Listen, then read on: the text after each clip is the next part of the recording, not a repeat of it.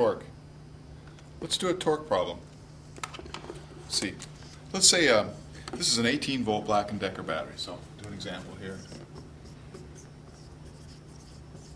I've got a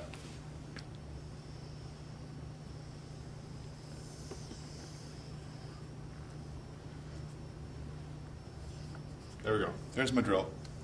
And the voltage in is 18 volts. And the current is 200 milliamps, which is 200 times 10 to the minus 3 amps. So I'm going to convert that to amps because I'm going to want to get the input power. Let's see, that's there's 1 amp for every 1,000 milliamps. So this is, the amps, milliamps cancel. So this is 0.200 amps. So 18 volts, 0.2 amps.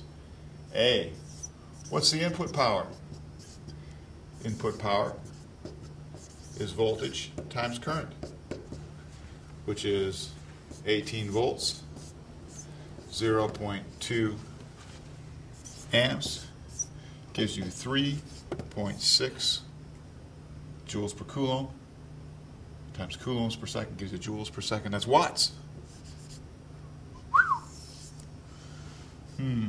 Let's see. Now, output. Let's say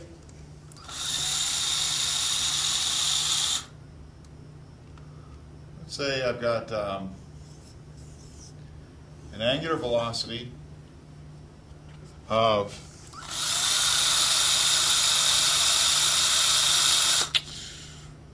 120 revs per minute.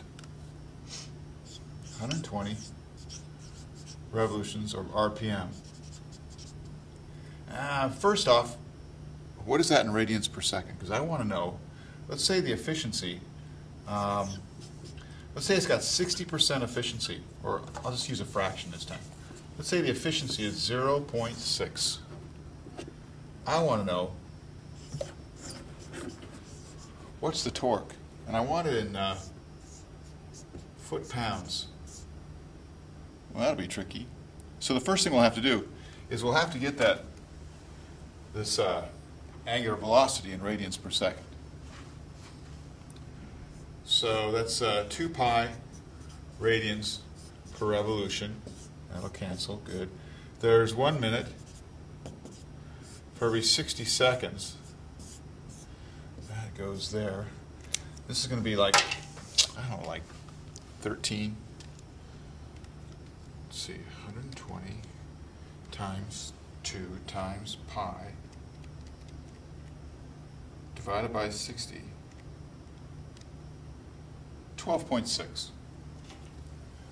So we've got 12.6 radians per second. Now we should figure out what the output power is. Then we can figure out what the torque is. So here's what we need. Now the efficiency is output power over input power.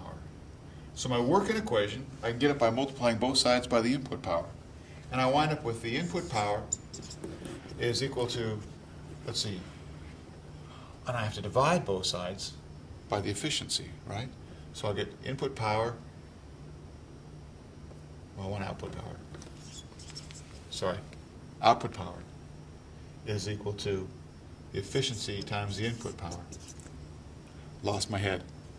We want to solve for the output power, multiply both sides by the input power. We get this equation. The efficiency is 0.6. The input power is 3.6 watts. And so we're going to get, let's see, 2.16, I think. I think so, 2.16 watts. That's the output power. Now, I need foot-pounds for my torque to figure out what it is, because I said so. I want to get a conversion in there. So let's change this to foot-pounds per second. And I know that there are 550 foot-pounds per second for every 746 watts. And the watts will cancel, and I'll wind up with about 1.5, I think. 1.6. 1.6 times 5 divided by 746. Yeah, 1.59.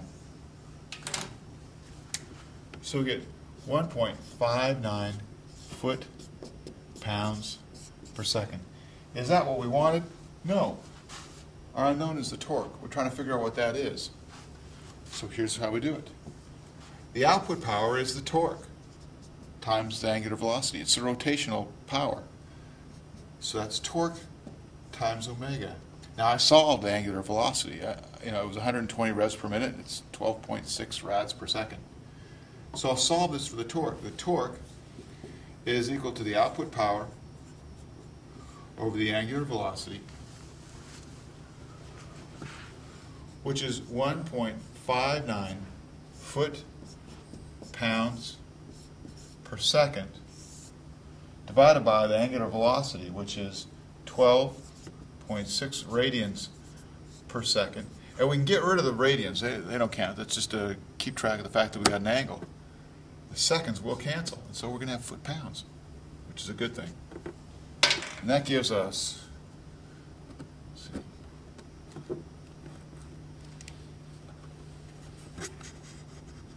1.59 divided by 12.6. I get